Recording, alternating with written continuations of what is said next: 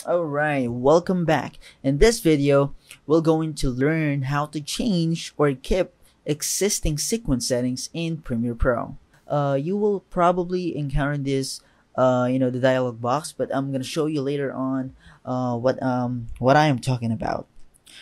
So without further ado, let's go inside of Premiere Pro and let's get started. Now we are inside of the Premiere Pro right now, and now just in case that you shoot multiple camera and you get your video footage or files from different source and the video formats are different or they have different frame rate and frame sizes. Let's say some of them was captured on 720p or some of them shoot 60 frames per second. That is okay, because Premiere Pro can conform all of them on a sequence settings you will choose for your timeline.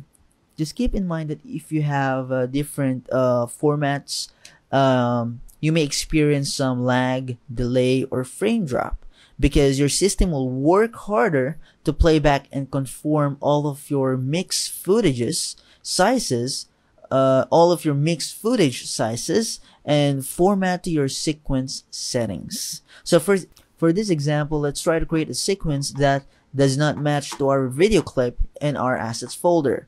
So all of these video inside of my assets folder was shot on 1080p. So I'm gonna create a new sequence that doesn't match 1080p. All right. So to create a new sequence, let's go to File, New, and Sequence. Now, as you can see, I was on the DSLR 1080p 24 frames per second. I'm going to change that to, let's say, 720p. Alright, and I'm going to rename this 720p sequence.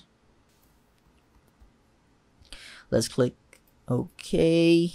Alright, so as you can see, it's not highlighted because I did not choose what specific frame rate inside of 720p. So if that is the case, let's choose, let's say 60 frames per second. Alright, so it's really a mismatch in our with our current videos.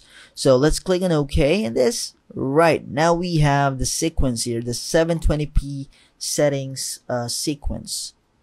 Now, if I'm gonna add a video, which this video was shot 1080p, and if I'm gonna drag this to our timeline, to our sequence, to our 720p sequence, let's see what will happen. Boom! Clip mismatch warning. This clip does not match the sequence settings. Change sequence to match the clip settings. So if you're gonna keep existing settings, the settings of the sequence will be the same. What do I mean with that? You remember you set your sequence in 720p with 60 frames per second. That's gonna leave like that. All right, your sequence. So all of this video, Premiere Pro will try to convert it to play it on 720p and 60 frames per second. All right, so your system will work harder to convert that every time you play the video on the timeline. All right, but if you're gonna go ahead and click on change sequence settings, the video or the sequence right now will follow or will be the same as your clip. All right, so if your clip was shot on 1080p, your sequence now will be 1080p. But if you're gonna click on keep existing settings, it will stay 720p. All right, so that's the difference between of them.